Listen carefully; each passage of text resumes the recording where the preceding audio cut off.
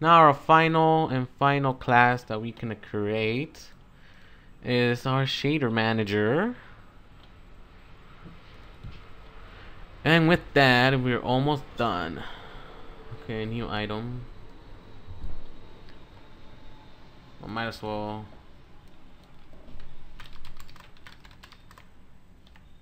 Well, that will create it for me. Oh.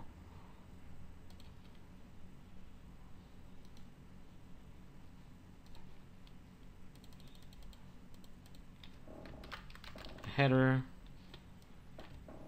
Shader manager.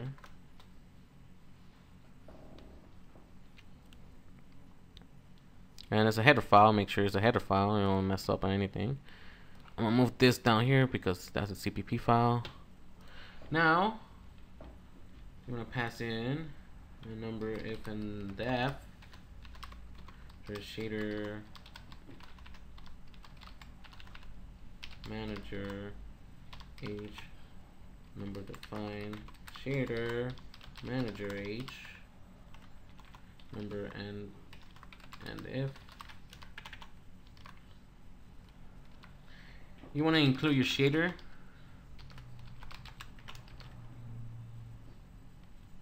and we include the class shader manager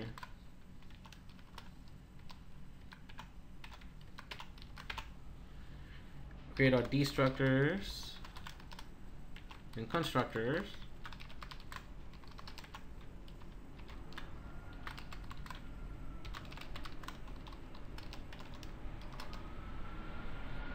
We're gonna have an enum and a type of shaders that we can have in here. So we can have like a, what can I say? This will tell you if you have a different type of shaders. Like you have a shader that will just set texture. You have another shader that is just a normal shader, and all that kind of stuff. You know. So I don't know. This is gonna be named depending on how you guys want to have it. Usually for the first one, I'm probably just gonna create a texture one, and the count will be the one that I'll use in the array to initial. With that count, it knows how many are how big the shader array should be. You'll see in the future. I'll let you know once we get there. So we kind of function initialize.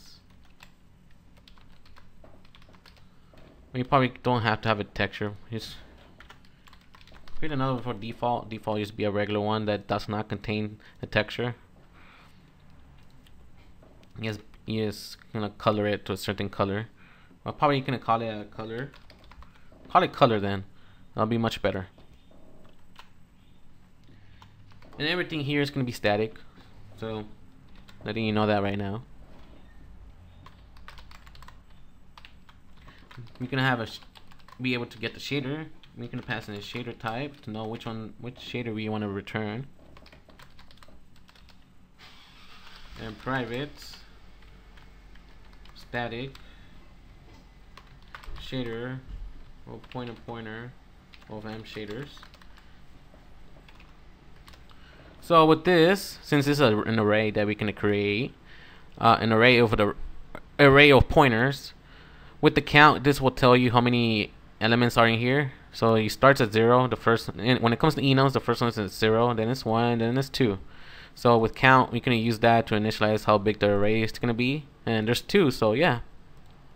So that's why I wanted to say that earlier. So with that, you want to go to your CPP file now. You want to include the shader manager .h. You pass the shader pointer shader manager shaders equals null shader manager for our constructor and a destructor.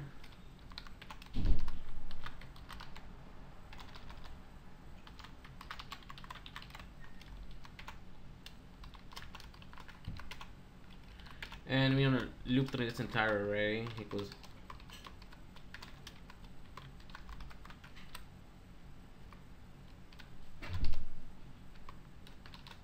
and you're gonna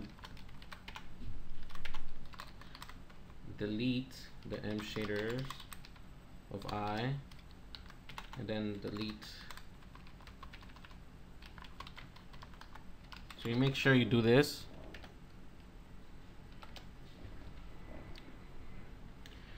And now we come to our initialize.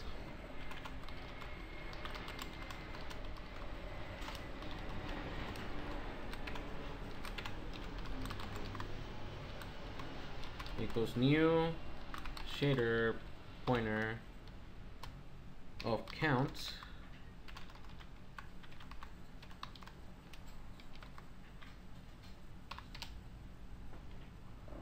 because it's not shader manager. And then we it's gonna be M shader. The thing is, well, you know what, we'll do it for now.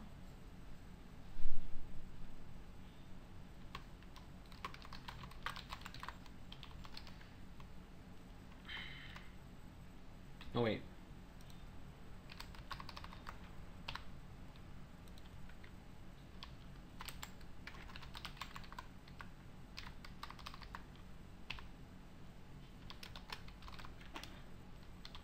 For a file name, we're pretty sure we can call it color.glsl.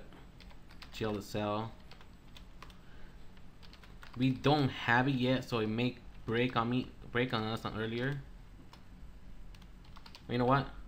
Put a color underscore BS to let us know that that's the vertex shader, and underscore PS for a picture shader. Yeah, for now we're just gonna create that. We're not gonna create the other one just yet. Well, at least just initialize it for now. What was the texture?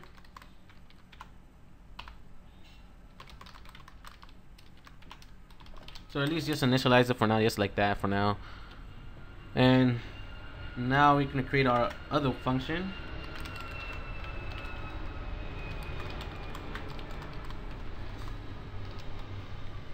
Get shader type.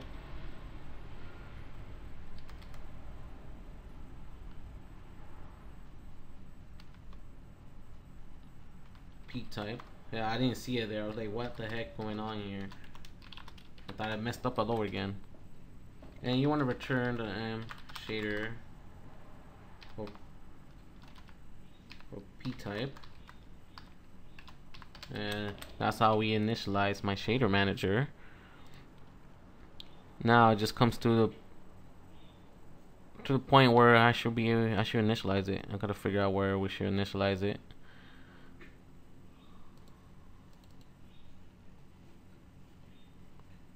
Okay.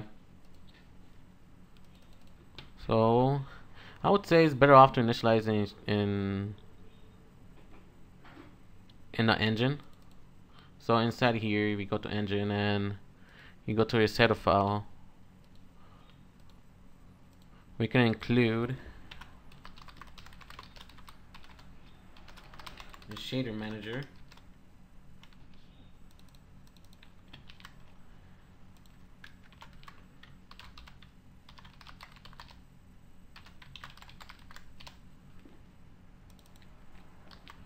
Make sure you do that. Make sure you call it null.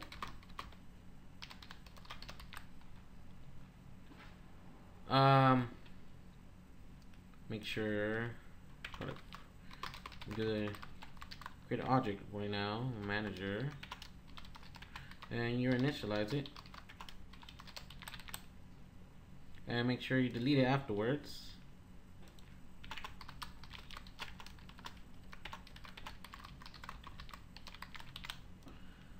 So that should be about it for that. Trying to think right now. Give me a second. So yeah, basically that's it for our shader. Let me see. Let me debug it. I mean, compile it. So what we should do next